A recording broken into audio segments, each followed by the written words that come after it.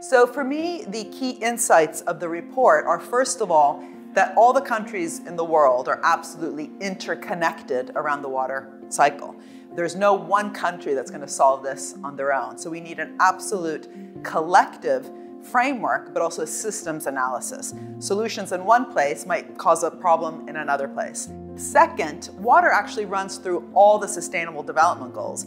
It's not just the ones around water and sanitation or the ones around life below the oceans. Water, if you think about it, is also a key issue for gender parity. Of course it's related to issues around hunger. Of course it's related to issues around climate change. So it also becomes an area that we can actually bring all the SDGs, the Sustainable Development Goals, together instead of continue to allow them to be siloed in their own separate spaces.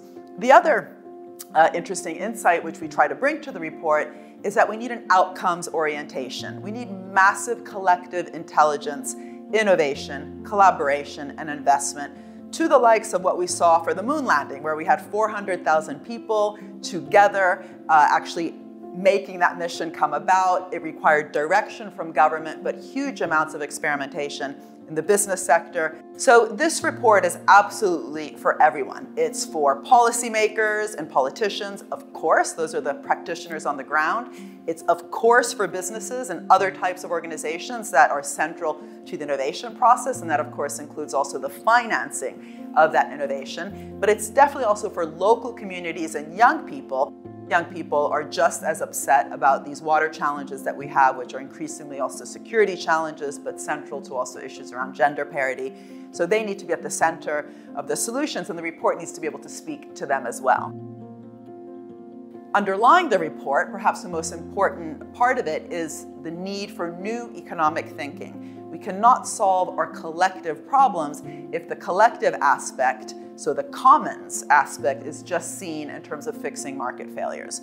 Even the concept of the public good in economics is still framed within the theory as correcting for a gap that's created by the lack of private sector finance or private sector investment in an area. So the public sector is supposed to fill that gap.